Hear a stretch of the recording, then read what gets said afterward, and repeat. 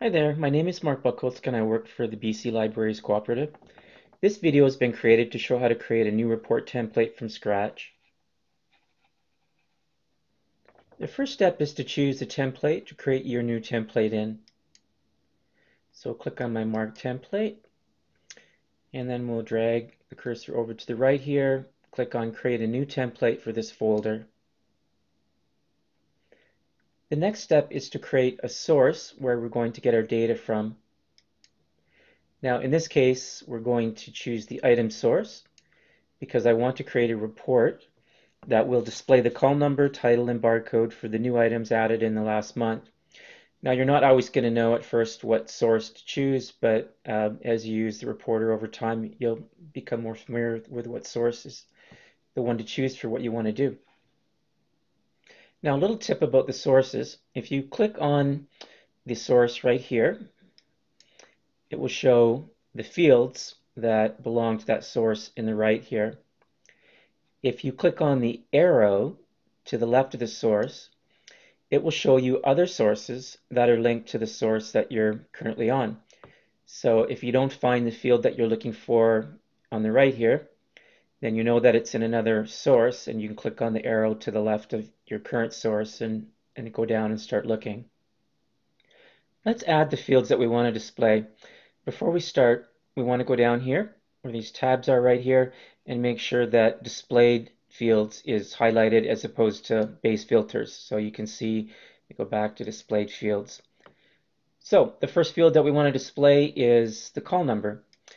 Now, the call number is a field that's showing up under the item source, but you can see the data type says link. We don't want that because what that means is the call number really does not live in the item table. It lives in another table, and this is just a link. So that means we want to go over here and look at the list of sources that are linked to the item source. And you can see that there is one called call number volume. So I'm going to click on that. And then over to the right in our list of fields that belong to that source, you can see that there's one called call number label. And you can see that instead of the data type being link, it's text. So it means it's the actual text of the label.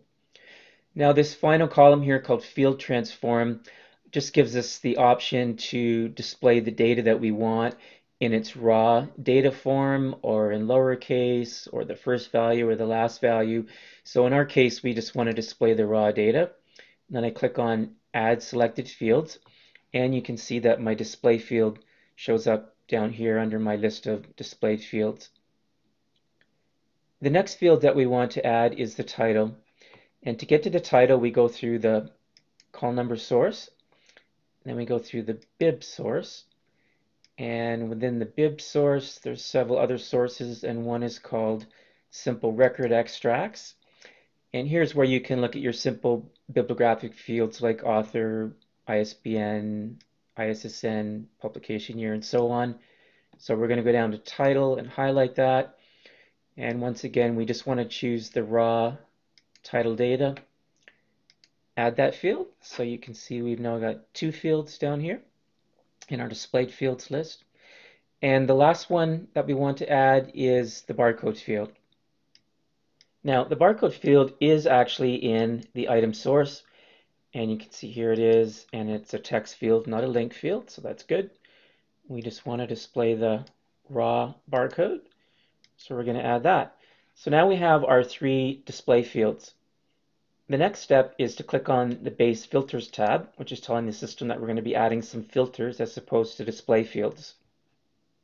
Now the first thing that we want to do is we want to weed out any deleted items. We don't want those showing up in our report.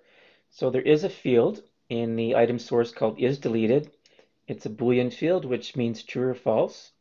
So we're going to click on raw data, add that selected field, and we're going to do something different here. We're going to change, or we'll highlight it first, then we're going to change the value because we want to change the value to false. So it says if you want false, you click on cancel.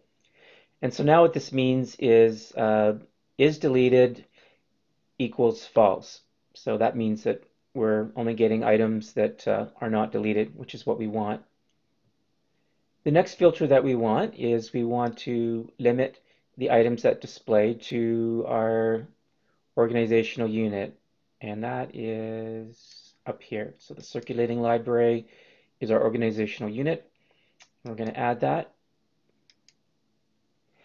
and we're going to highlight it because we want to change the operator in this case on this one, and we want to choose the in list option. What that means is that we run our report later, when we run it, that there'll be a list of organizational circulating library units that will show up, and from that list we will choose our library. The last filter that we want to add is when the item was added. So we're going to choose create date time. So you can see that's a timestamp type field, and we just want it in its raw date format. We don't want like the day of the month or the day of the week. We just want the whole date. So we're going to add that.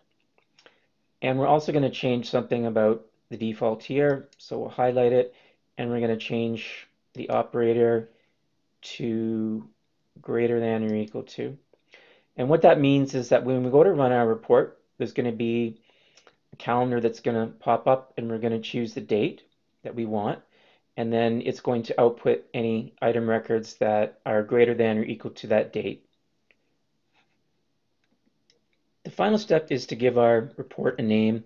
So we can call it whatever we want. Items added after a certain date.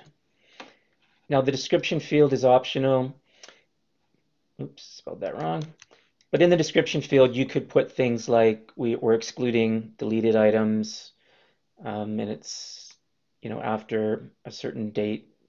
You could put the list of fields that you're displaying if you want, the title, the call number, so whatever you want. It's just if you want to add some extra information.